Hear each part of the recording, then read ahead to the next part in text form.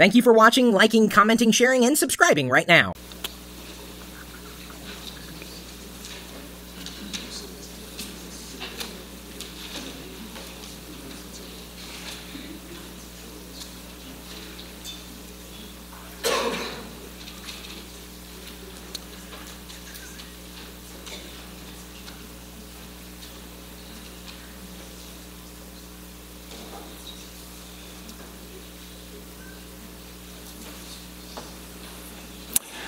Hi, I'm Jonathan Sposato. I'm the CEO of Picnik.com.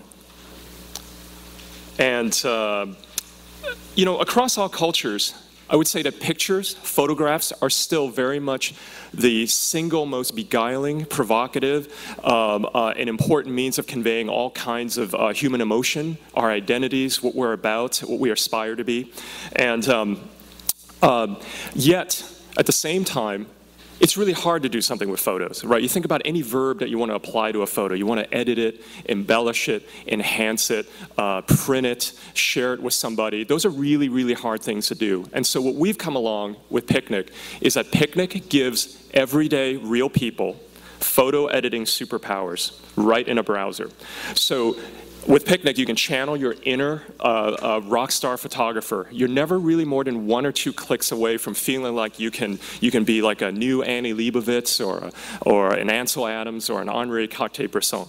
So I want to talk a little bit about our total addressable market. Companies like Adobe and Corel will talk about that in this country, in North America alone, that there are 40 million plus what they call creative non-professionals.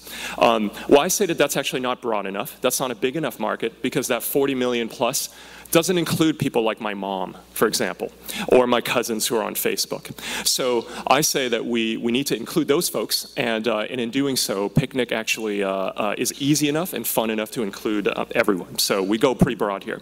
Our mission is to create a game-changing app that makes any photos activity downright fun, right? So far, that really hasn't happened, right? Things like Photoshop and Corel's products are really, really hard to use, so we want to make that fun and easy.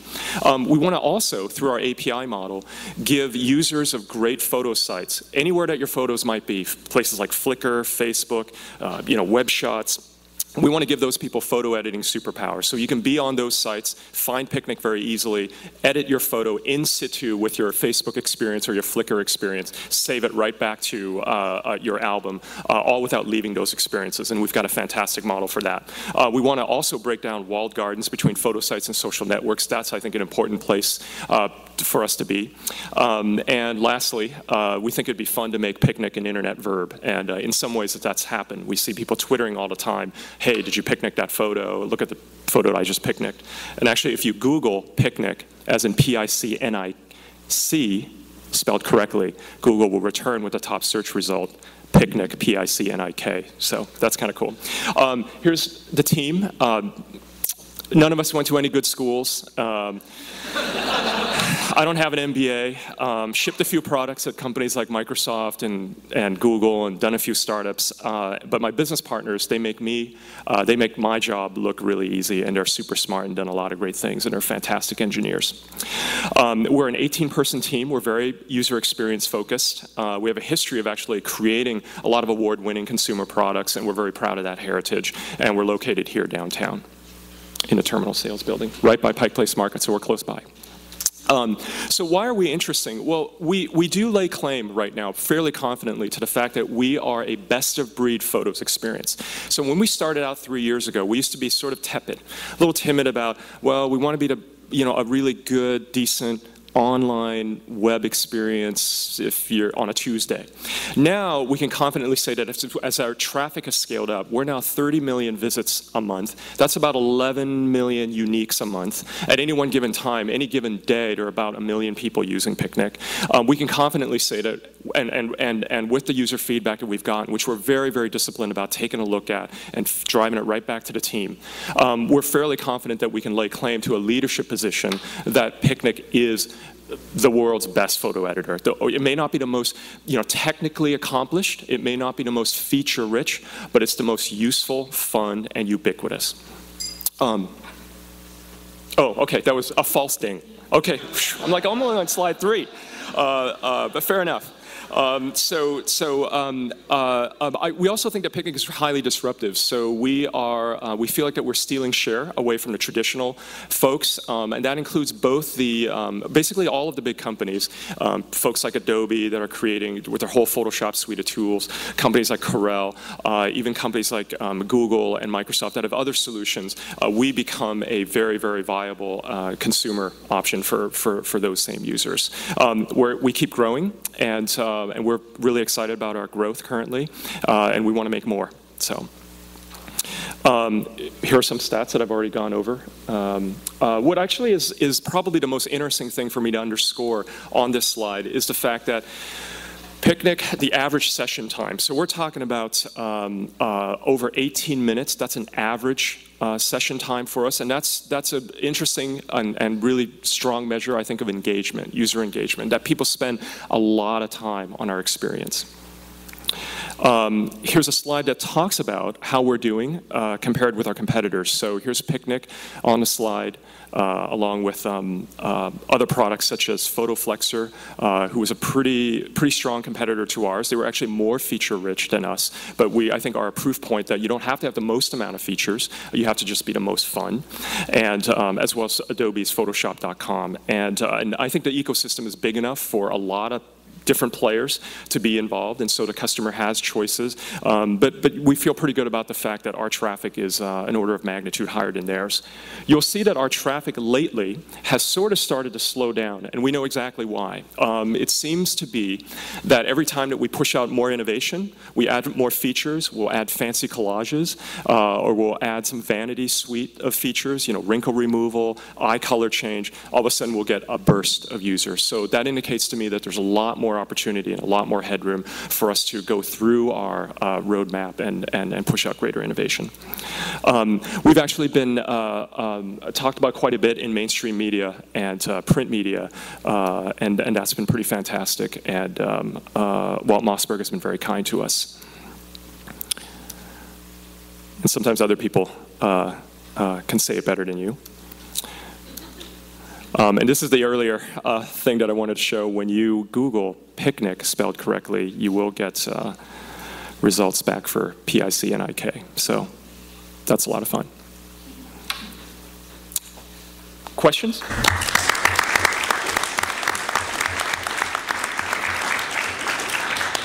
So Jonathan, you probably deserve an extra minute or two for the false ding, but one of the things you guys have always been committed to is monetization, as well as providing a great product. But having such a great product, people are willing to pay for it. What have you been learning along the way about kind of what types of customers, what types of users actually decide to buy versus decide to use just your free version? That's right. We've actually learned. Thank you, Matt, for that great question. We have been learning quite a bit about that. We were total neophytes at the beginning. We made a bunch of assumptions about who we thought would pay for this product, and as it turns out, it's very different. So, and we're definitely going where the money is. I'm happy to report that, number one, the company is actually cash flow positive, so that's a really fantastic thing. We have 3 different ways that we make money, and we look at those 3 different ways to kind of target slightly different folks, and I'll enumerate them. The major way that we make money is actually through our Picnik Premium subscription, which costs $25 a year. So there's always going to be a percentage of people, when they're using your free product, that will upgrade and want to pay more for some extra bells and whistles, and that's a fantastic audience for us. And we actually find that we get a lot of what I call sort of mommy bloggers or mommy scrapbookers. These are women who have a lot of discretionary income.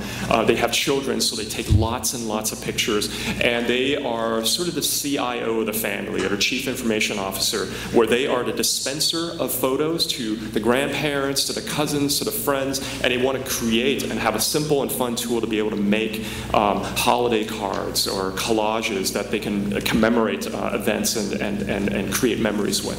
So that's a great audience for us. That audience actually happens to coincide, be fairly consistent with the second way that we make money, which is through display advertising. And while I would give us perhaps a C+ or a B- on the first attacking the first problem. I would give ourselves probably a D on attacking the second one. I think that we have a lot more headroom to go there. But nevertheless, we are making a few bucks there, and that's helping to keep our revenue situation positive. And the third way that we make money is through the embodiment of print products. So we have partnerships with other companies. These are companies such as Coop, who offer mugs and T-shirts and hats and other kinds of products, books, and our users are able to take the picture that they've just picnicked and put them on those products and purchase them, and we rev share with those companies. Kind of related to that, Jonathan, how do you extend the brand? Could you do video editing? We could, and we actually get, if I had a nickel for every time I got that question.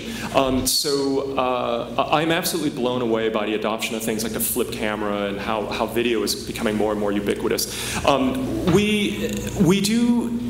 Generally, we think that that's something that's an important scenario for us to pay attention to. It's not an investment that we're making right now, because fundamentally, right now, it's still a it's a different user scenario. And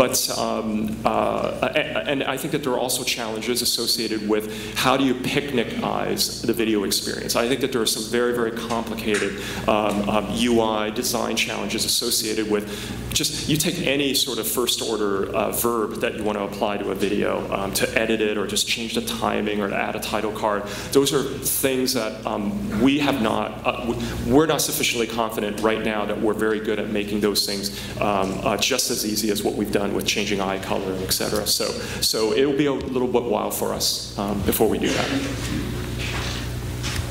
Other questions?